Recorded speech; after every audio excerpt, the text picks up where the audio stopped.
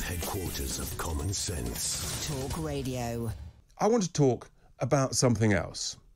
And I want you just to use your imagination. Imagine you've inherited an old house, whether it's from parents or grandparents or just someone who loves you. And so it's an amazing house with great heritage and history, and you're going to move in, and it's a lovely part of the country, and what a great country to live in. And yes, being an old house, surprise, surprise, it's got a huge cellar underneath of it.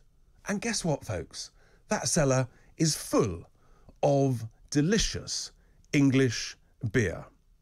And imagine if there's so much beer, it's equal to 50%, half the value of your mortgage. That's quite a lot of beer, folks. Yes, in fact, it's about 50 years worth of beer.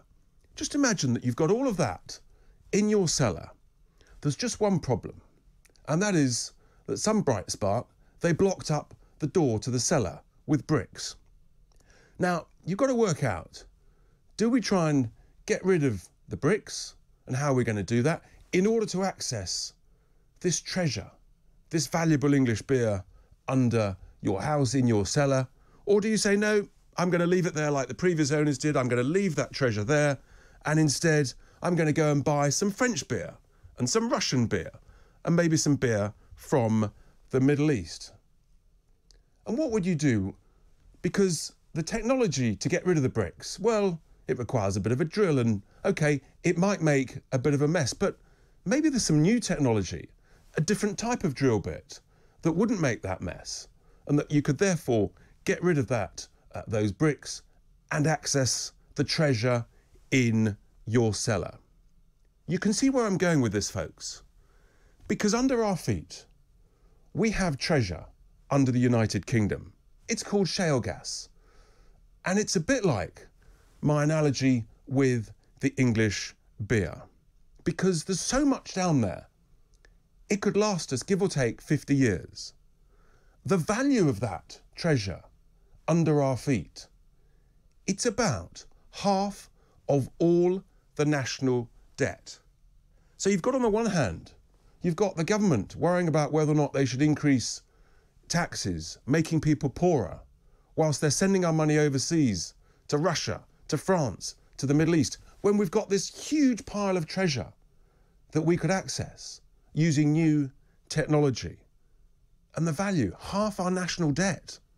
So the truth is, actually, the state of the government's finances and balance sheet could be very, very strong, as long as we make the right decisions. And if we extract that treasure, imagine our gas prices being as they are in the US, about 50% of where they currently are. 50%. Who would benefit the most? The least well off, the poorest in our society. And we wouldn't be exposed to world markets in the same way that if you have to import gas.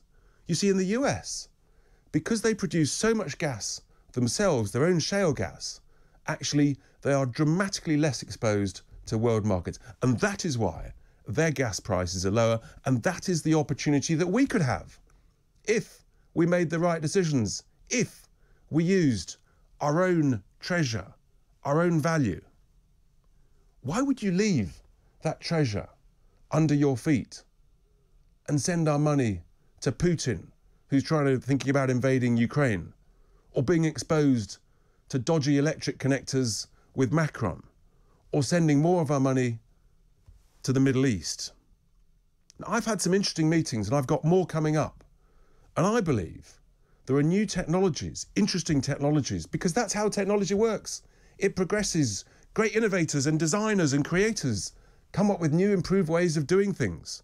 And rather like you could have a new drill bit that breaks down the blocks to your cellar, maybe we could have new technologies, and I believe there are new technologies, that means we can extract shale gas without fracking.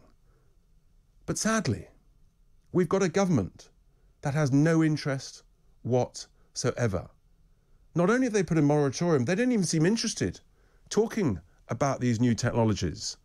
And I'm going to keep banging on about this because I think it's absolutely critical to the future wealth and prosperity of this country. It would dramatically change the cost of living crisis. And don't let any of these green zealots tell you, oh yeah, but that doesn't comply with the climate agenda. Garbage, nonsense, rubbish. It's the opposite, folks. Because if we use British gas, we save millions and millions of tonnes of CO2 that is created shipping gas from Russia or from the Middle East. Because if you have to ship LNG, liquefied natural gas, guess what? Yes, you have to liquefy it. That creates CO2. And when it gets here, you have to re-vaporize it. And that creates CO2. And how do you get it here? In ships, burning fuel that, by the way, they don't take account of because it's too embarrassing how much CO2 is created from dirty shipping fuel. So do you see what I mean? We're going to be using gas anyway for the next few decades.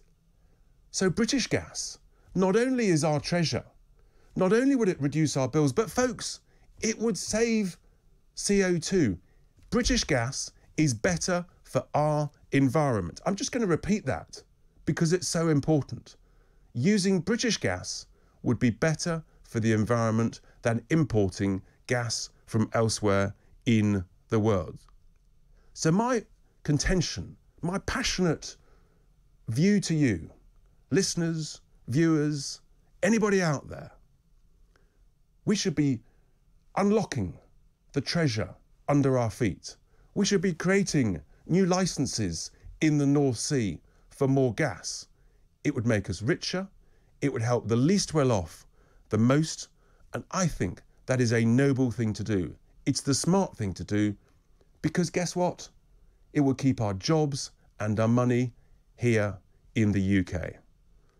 Well, that is my Sunday sermon this week.